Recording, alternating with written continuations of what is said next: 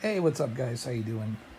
Yet another video about Apple 4K TV. Here I am with the Apple 4K TV, and here's my remote control.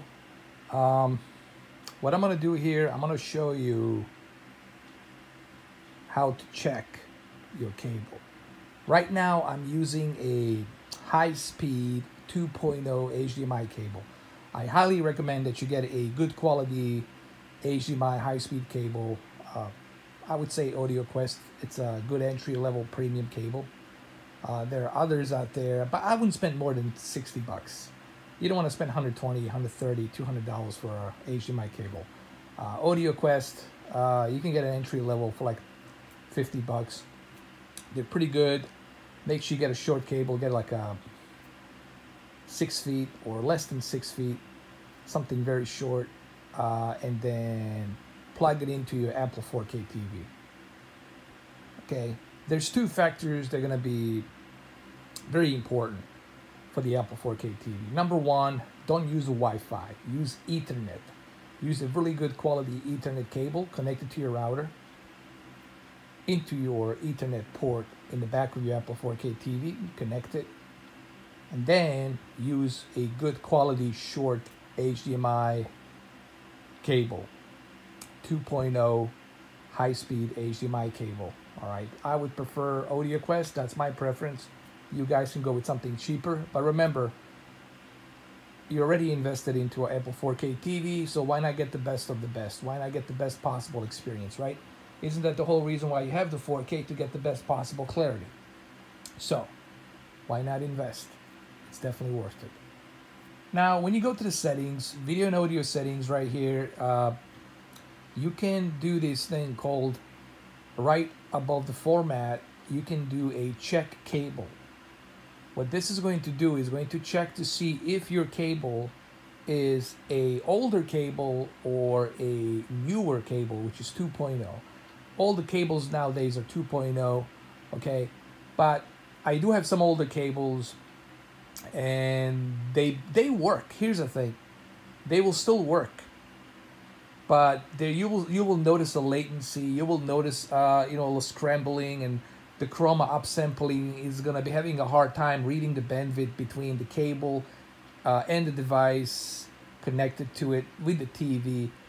So to avoid that, to avoid all that stuff, because sometimes you would think it's your internet connection that sucks, but it's not your internet connection. The reason why it's buffering and it's scrambling is because the bandwidth data that's reading between the HDMI cable and the device, it's having a hard time. It's a bottleneck because it's an older HDMI cable. It's not even 2.0. And I will show you some of those cables in some of the videos and how you can tell the difference. I'm going to do that video separate one of these days. But for now, this is how you check your cable. Click on it. It's right above the format. And we're going to check the cable right now. We're going to click check the cable. Check the cable, and we're gonna wait. What you see here is just my light. It's my light that I used on the camera, my GoPro Hero 5 camera. Okay, now check your screen. If you see a clear picture, select OK. All right, so select OK.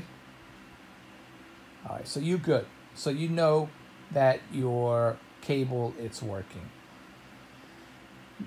Now, even if you connect an older cable, okay, it's still going to work, but you are going to notice some hiccups, like longer loading time, buffering. The picture goes between 4K to 1K, 4K to 1K. You will see that bottleneck, okay? And Chroma, it's 420. Now with Chroma, I usually select it at 422.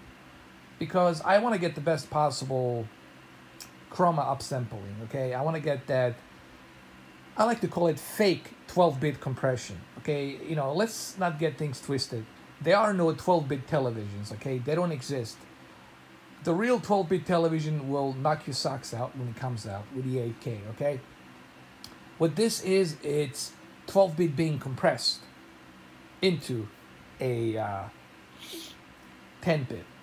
And the reason you see 422 is because you have a really good 2.0 HDMI cable, okay? If you didn't have the HDMI 2.0 cable, high-speed 2.0 cable, you wouldn't see the option for 422 Chroma upsampling, okay? You're not going to see that.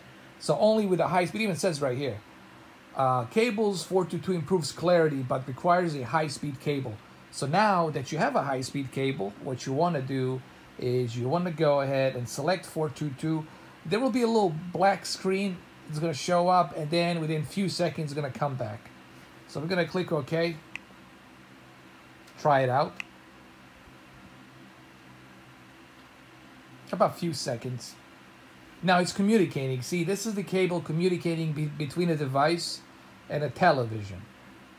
Okay, you switch to a 422 Chroma.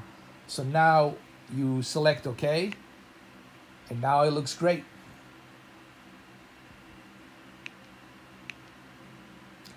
And you're gonna get a much better, I can see it right away, much better quality picture here. All right, everything looks brighter, cleaner, okay. And that's definitely what you want, all right. So there you have it, guys. Just a short little video. I like Apple 4K TV. It's really a great device. They have Amazon Prime. They have Netflix.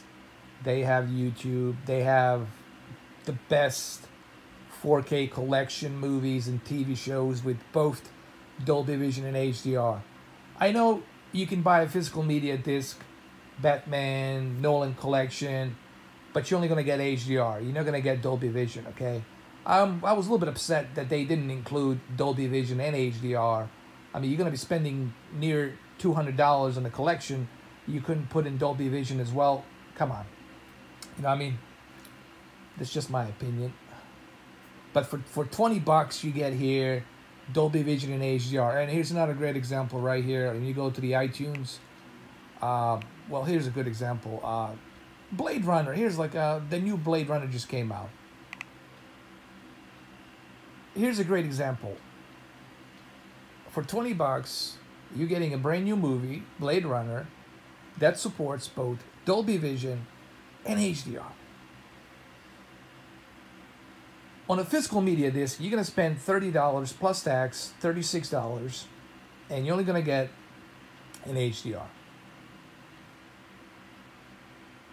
However, one benefit of physical media disc is you don't require an internet to watch the movie, okay? And another benefit of watching a physical media disc on Oppo 203 or Oppo 205 is the fact that you're gonna get a super clean, razor Gillette sharp picture quality. I like to call it razor Gillette high premium quality sharp detailed picture bitrate. And that's the one accolade, of course, of having a physical media disc. I will always prefer a physical media disc, for me, personally. But here, maybe I can do a little preview here. I'll turn the sound off just to show you how it looks, a little preview of the movie. Okay, so you can see it. And it looks fantastic. This is the trailer that's in 4K HDR, and it looks fantastic.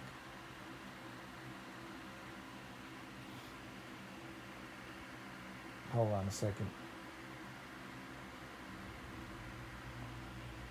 It's kind of hard to do this with the camera, you know. I'm trying to do my best here with the camera to show you this, but it's kind of difficult to do that. Hold on.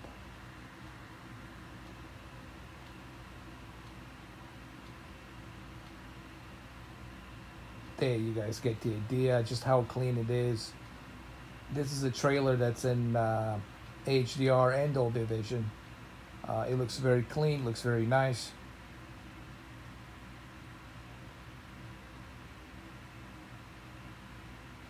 I mean, it's really a near 4K UHD Blu-ray quality. I was measuring the bit rate. It's only off by like maybe 15 megabits per second. But it's really close to a 4K UHD quality. So, you know, honestly, for 4K HDR and Dolby Vision streaming, I would say Apple 4K TV this year, 2017, it's the best 4K streaming device that you can buy. I don't think there's anything better than this. If there's something better than this out there that streams this many 4K movies with this many collections of 4K movies and TVs for such a good price, then I'm all ears and I'm all eyes. I want to see it. The NVIDIA Shield doesn't do it. Roku doesn't do it. Only Apple 4K TV is doing this. So kudos to Apple for doing this. And so there you have it. Hopefully this video, again, was informative. I do these videos to inform you. You know, I know there's a lot of videos out there and there's a lot of confusion. Some people do videos just to get a quick clickbait and whatnot. I actually do my research before I do this. You know, I don't just go ahead and talk about something I don't know. I would never do that. I usually do my research and try to give you guys informative information, so that way you don't have to go and search for this. Yes, you can always use Google, you can use internet, you can search it, but with this 11-minute to 12-minute video, I get to show you what type of HDMI cable do you need and what sort of options should you choose. Why should you choose 422 Chroma to get the best possible HDR? So I kind of explained this to you so that way you can enjoy Apple 4K TV device on your brand new TV you got for Christmas, and you can have fun and enjoy this movie Blade Runner 2049. In terms of receiver, I already said to you guys, Onkyo 676, or preferably Onkyo, newest Onkyo, which is TXNR 777. I would highly recommend 777. It's one of the best, in my opinion, premium entry-level receivers you can get. Listen, guys, thank you all for supporting me. And look, I'm still surprised that I made this many subscribers in a year. Within a year, I'm able to pull in near 19K, 19,000. I think by the end of January, I'll probably hit 20,000.